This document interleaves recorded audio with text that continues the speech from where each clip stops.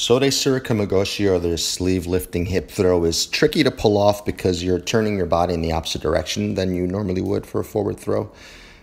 So the key components here are going to be controlling that sleeve, the movement, the footwork, and of course the landing and the little adjustment we're going to make for BJJ here to make sure we don't lose balance. So I'm working on killing that sleeve first, make sure he doesn't grip my sleeve.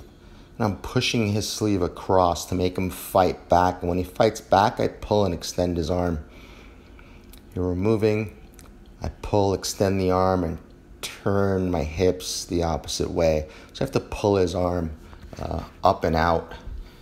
Now I step through with my left foot and turn my right foot.